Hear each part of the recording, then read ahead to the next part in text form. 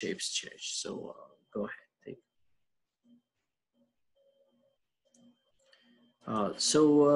If you watch the previous video and you see now the definition of the derivative as described, and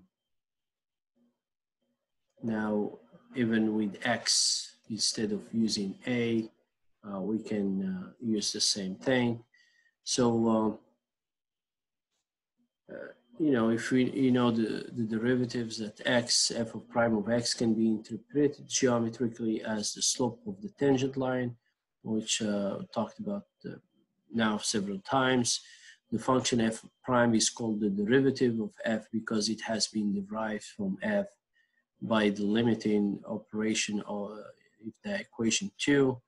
The domain of f prime is going to be the set of x such that f of prime exists. So the derivative must exist, or must exist, and maybe smaller, of course, than the domain of f. So here is a function f of x. We're going to look at this function and try to get an understanding to the derivative function there. So we're going to look at kind of, if you trace this and keep in mind the idea of the slope. So as here it comes and it gets flat, so the slope is kind of 0, which means if you graph the derivative at that point, it's going to intercept the x-axis, so it's going to be 0.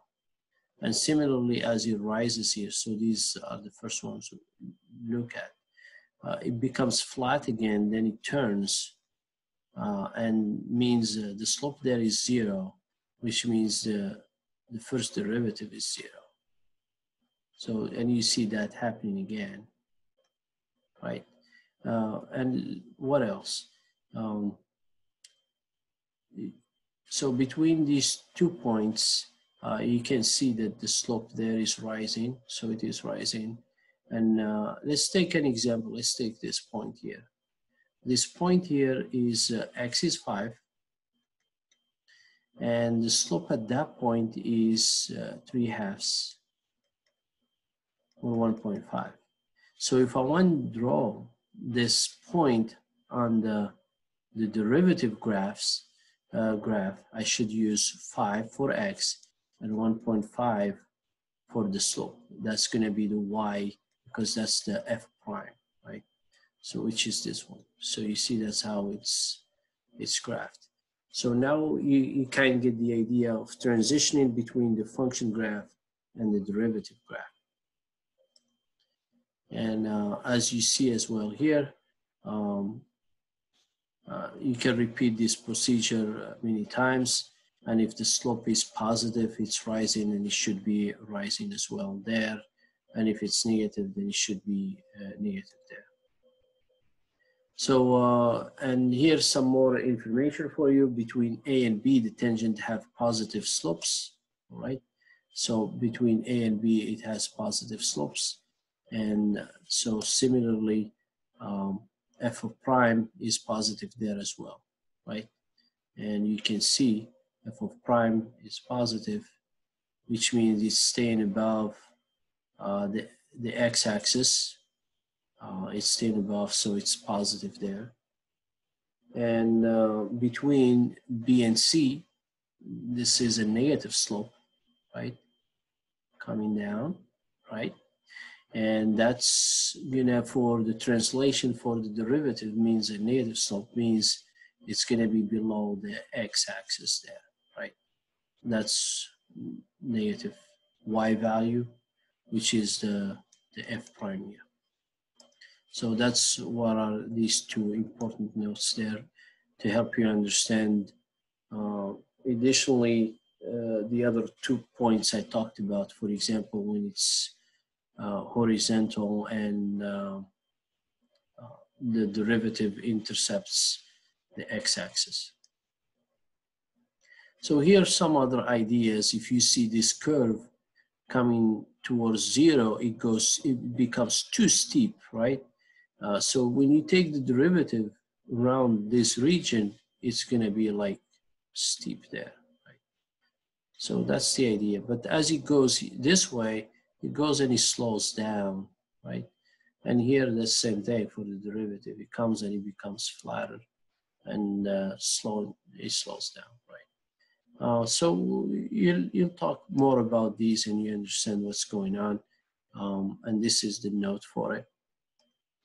So the other notation we'll be using f prime for the derivatives, because the function f of x can be described as y, so it can be y prime, or it can be dy over dx. Remember, not that delta, it's a dy over dx, or df over dx, or d over dx of f of x.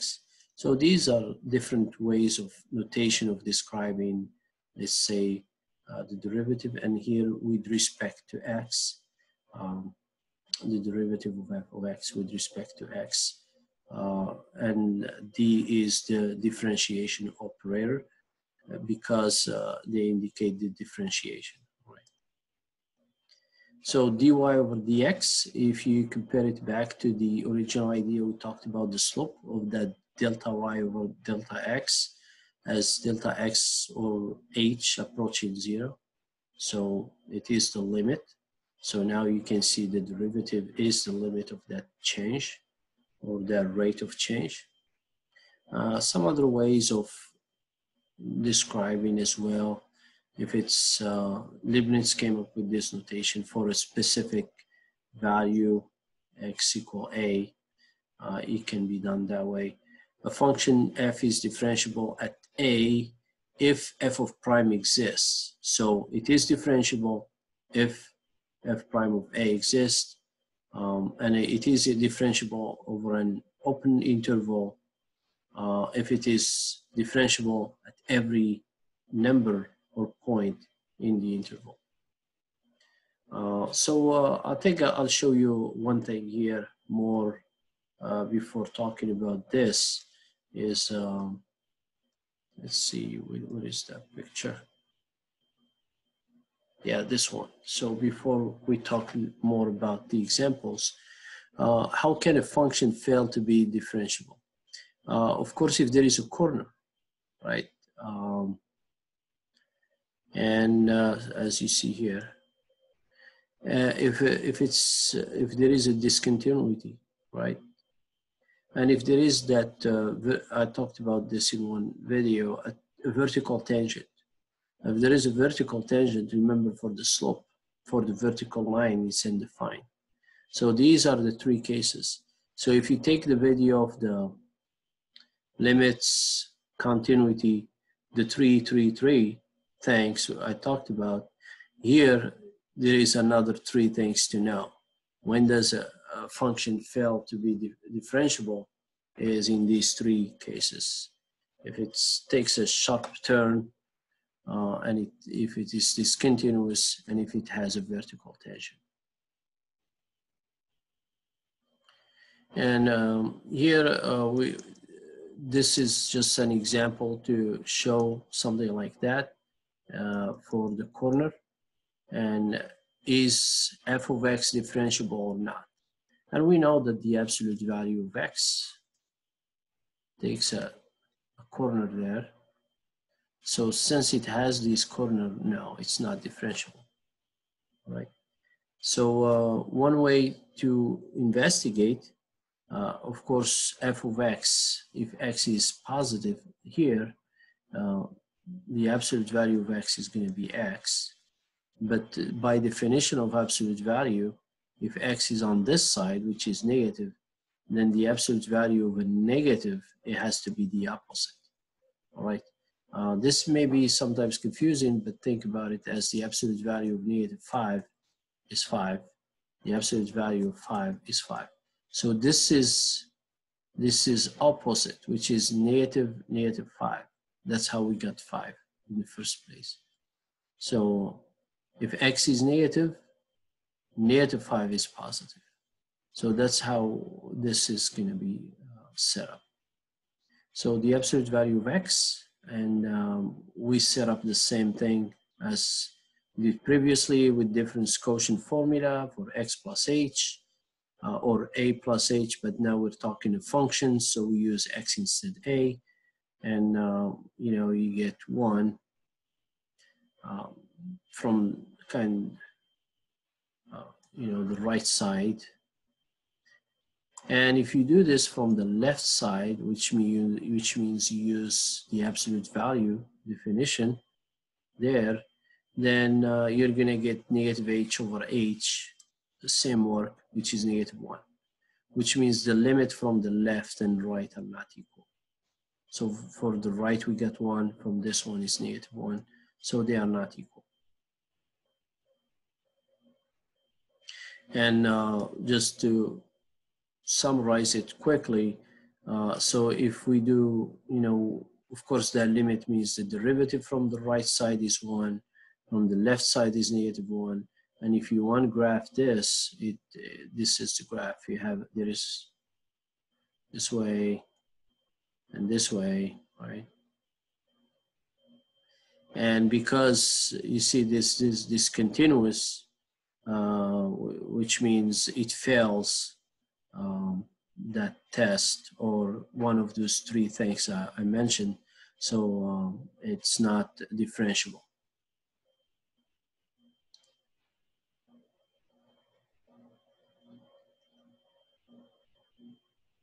So if f is differentiable at a, then f is continuous at a. So this is a theorem.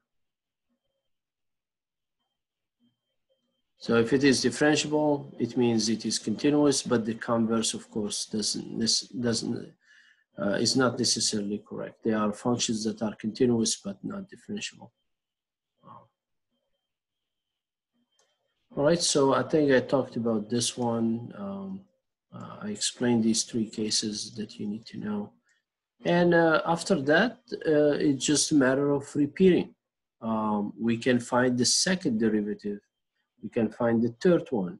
It depends on what type of applications and what rate we are interested in.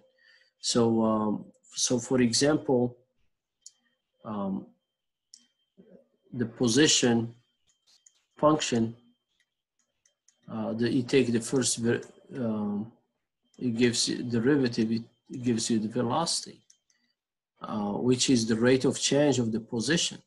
Then if you take the rate of change of the velocity, it gives you the acceleration. All right, so this is the first derivative and this is the second one. So you see, this is interesting and it has applications. And now we need to understand kind of the connections between the graphs. The process is going to be same. Once you find the first one, you apply the limit again to find the second one. And once we move to chapter 3 with the formulas, then you start using formulas. But I think this will help you understand everything going on. So for this type of function, we can do the first derivative, and we find 3x squared minus 1. Then we use that again, just like we did in previous examples, to find the second one, and it's going to be 6x. And now you can see how f and f prime and second derivative, they are changed. All right. Some say double prime, whatever. First derivative, second derivative, prime, double prime, whichever. And you need to see when the curve, you see, gets flat, means it's 0 there, right? And when this one becomes flat, its second one, its derivatives becomes 0, right? And when this slope is positive between these points, this one has to be above the x-axis. So we'll see this in some examples.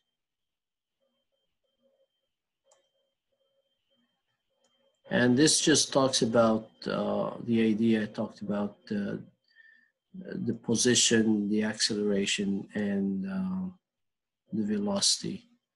And of course, there is even the third derivative, which that drastic change in velocity, which is the jerk there. And you can look at this definition a little more when there is a sudden change of acceleration. And so we'll talk about this more when we get to it. And we can just expand and say the nth derivative, which is like the fifth or the sixth or whatever. So probably I'll stop here and continue on the next part with the examples from the homework.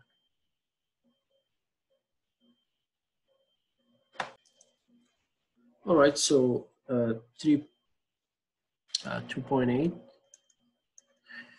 If we look at this function now, how would we expect the other to look like?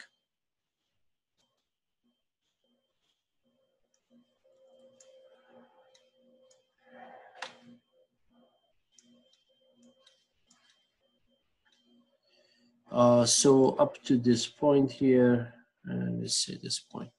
So here you see a constant down slope, negative slope. So it's constant, so that its derivative is going to be a constant slope, which means a constant function. But it is negative, so it is below the x-axis, something like this. Then between this point and this y-axis, it goes up, and it is a constant slope. So a constant means a constant function, but it's positive. So let's say some value like this. We'll just, and now it does it again. And it depends if this slope is, you know, different than this one. It looks like, you know, so they're not going to be the same values. So something like this. And if this one, of course, is not as steeper as this one, so something like this. For number 2, let's see what this question is about. Trace or copy the graph of the given function. Then, of course, based on what we talked about here, what do we think should happen? Well, this is a vertical slope, right? Or tangent line, which means undefined. If it's undefined, means the function or the derivative function is going to be, remember for the function, if it's undefined, like 1 over x, you get that vertical asymptote. So at this here, you're going to have some type of vertical asymptote, right? So the function is going to go, but it's going up, something like this. So you'll have a few multiple choice graphs, and you can pick one of them, you know, and you can see that the slope is staying consistently, you know, this way, positive, and it's staying positive, right?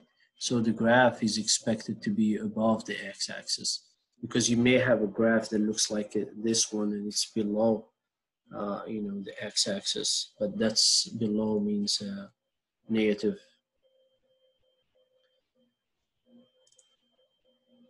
So for number 3, I'll give you a minute to think about it, because we did this work already. So probably it's the same work, but think about it for a second.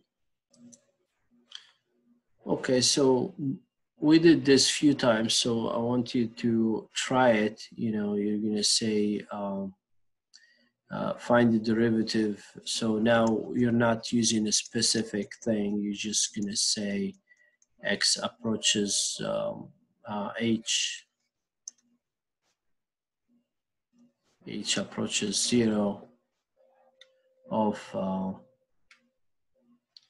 f of x plus h minus f of x over h, right? And you just do like we did so far up to now, and you're gonna use x plus h there, x plus h there. You're gonna find it Then you're going to put 2x there, so which is 2x minus 7x squared there, and you subtract and, you know, try it and see. At the end you should get, and you cancel the h. Since this is of t, let's just keep it as of t. Yeah, because whatever the variable we have in the function is what we'll be using. So let's just use it of t. Okay. So let me show that part, and I'll give you the answer, because by now, once I don't want you, of course, to do 2.8 without doing 2.7. So you should do 2.7 before 2.8, and so you get 2t plus h minus 7, 2 plus t plus h squared minus, and of course for 2t minus 7 t squared over h. And you know, at the end you should get 2 minus 14, and this is a derivative.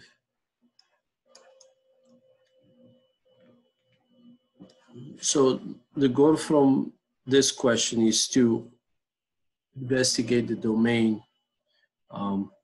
This is a parabola, so the domain of the function is negative infinity to infinity, and this comes as a straight line, so its domain is same, negative infinity to infinity. Okay. Now I'll do this one because it's different, and it doesn't look like something. It is something like we've done in limits, but not in 2.7. So I'll go over this one. So g of prime of x is that limit as h approaches 0 of 5 minus, now the first one, you know, we try always is g of x plus h. That's the first one we try. X plus h, this is under the square root. And the second one we try is g of x, which is going to be the same over h. Then we did this, you know, that's why I talked about before, even if you have different techniques or something to do the other limits and stuff, you learn these manipulations because they come handy later on, and this is one of them. So we did here when we rationalize numerator, and we can do that here, 5 minus x plus h times 5 minus x, and do the same thing here. All right, so we rationalize the numerator, and once we do that, we're going to have that difference of square at the top here. And so I mentioned the shortcut for difference of squares is going to be this squared, which is minus 5 minus in parentheses x plus h. All right, so that's a squared minus this one squared, which is 5 minus x, over the h times this here.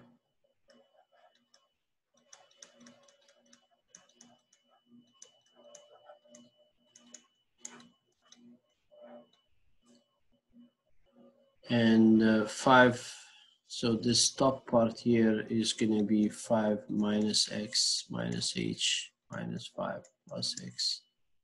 So 5 minus 5, negative x plus x, negative h, and h, and 5 minus x plus h plus 5 minus x limit as h, which is 0. This cancels and would leave us with now putting 0 for h will be 5 minus x, right?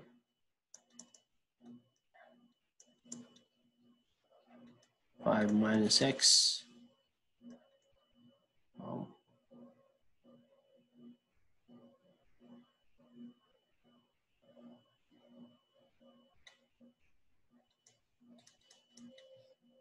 All right, so this is 0, 5 minus x, 5 minus x, which is 2. So the limit is 1, 2 of 5 minus x. Okay, so that's it. Then I think I should just remove this because I already did it. I already put 0 for h to switch now to calculate the limit. So that's it. So that's the formula for it. And looking at this, we know the square root, this 5 minus x must be greater than 0 for this to be defined, because the square root cannot be negative, right? It cannot equal to 0 because the denominator cannot be 0. So 5 cannot be x. So we have to do strictly greater than 0. So for the domain, right? So 5 is greater than x. So the domain of this derivative, which is g prime, is going to be negative infinity 5, not bracket parentheses, because it's not included. So, all right.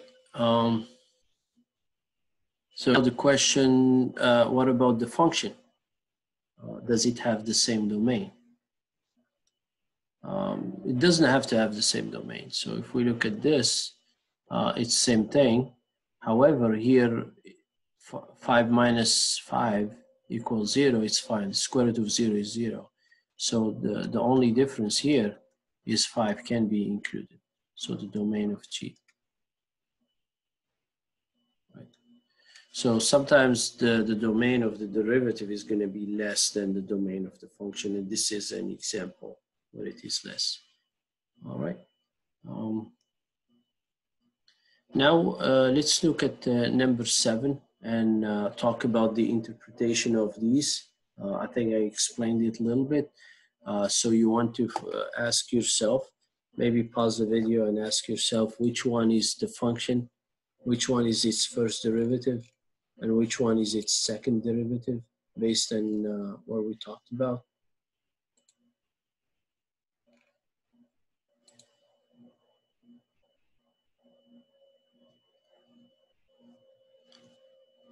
All right. So you can start with 1 and try. You know, if you say b is the derivative of a, so when you know, and you can check.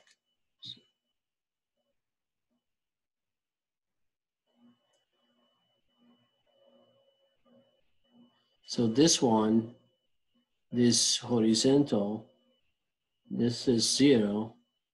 So this must be a derivative of this one. All right. And what else? For a, it comes, then you get a horizontal, and this comes to 0. So b must be the derivative of a. And, you know, this kind of makes it easier for this one to figure out.